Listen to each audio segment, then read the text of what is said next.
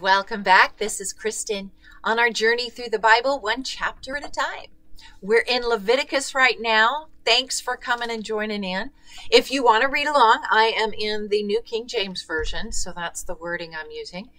But this has been fascinating. We're going through the offerings and how exactly God wanted them to make offerings and for what and why and all kinds of information. So I'm going to jump right into Leviticus chapter 7. Laws about the trespass offering and the peace offerings. Likewise, this is the law of the trespass offering. It is most holy. In the place where they kill the burnt offering, they shall kill the trespass offering. And its blood he shall sprinkle all around the altar. And he shall offer from it all its fat, the fat tail, the fat that covers the entrails, the 2 kidneys, and the fat that is on them by the flanks, and the fatty lobe attached to the liver above the kidneys, he shall remove. And the priest shall burn them on the altar as an offering made by fire to the Lord. It is a trespass offering. Every male among the priests may eat it. It shall be eaten in a holy place. It is most holy. The trespass offering is like the sin offering. There is one law for them both. The priest who makes atonement with it shall have it. And the priest who offers anyone's burnt offering, that priest shall have for himself the skin of the burnt offering which he has offered. Also every grain offering that is baked in the oven, and all that is prepared in the covered pan or in a pan, shall be the priest's who offers it. Every grain offering, whether mixed with oil or dry, shall belong to all the sons of Aaron, to one as much as the other. This is the law of the sacrifice of peace offerings, which he shall offer to the Lord. If he offers it for a thanksgiving, then he shall offer with sacrifice of thanksgiving unleavened cakes mixed with oil, unleavened wafers anointed with oil, or cakes of blended flour mixed with oil.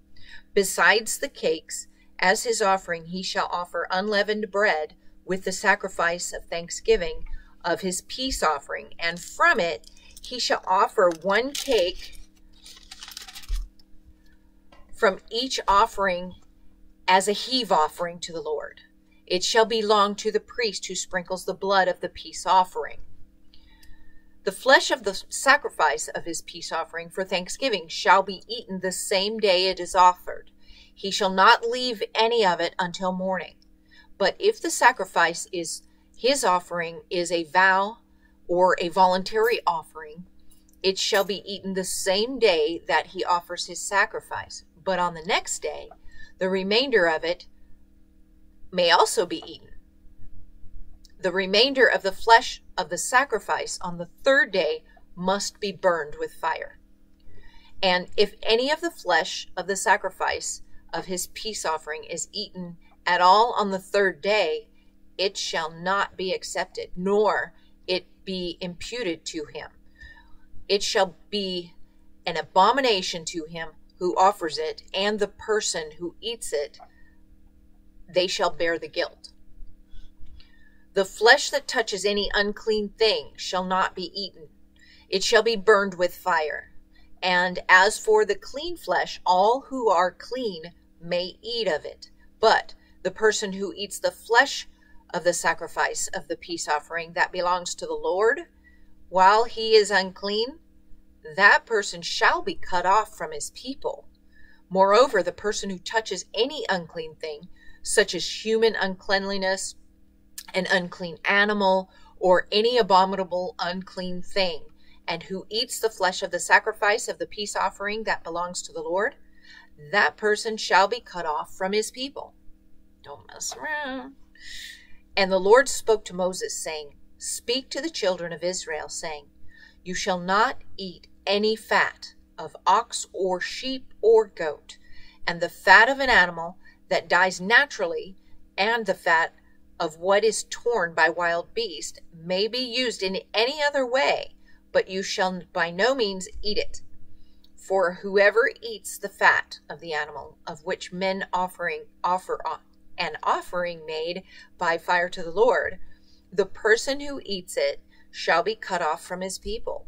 Moreover, you shall not eat any blood in any of your dwellings, whether of bird or beast.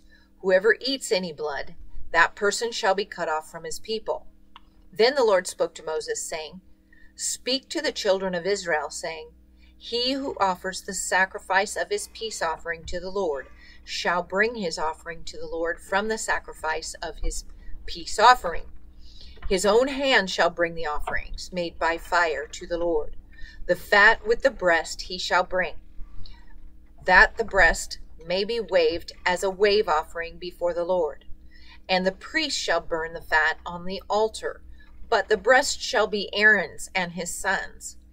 Also the right thigh you shall give to the priest as a heave offering from the sacrifices of your peace offerings. He among the sons of Aaron who offers the blood of the peace offering and the fat shall have the right thigh for his part.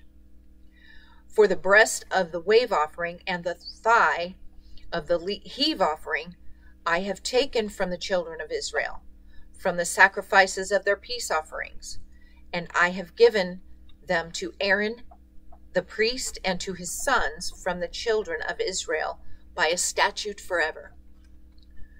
This is the consecrated portion for Aaron and his sons, from the offerings made by fire to the Lord, on the day when Moses presented them to minister to the Lord as priests. The Lord commanded this be given to them by the children of Israel on the day that he anointed them, by a statute forever throughout their generations.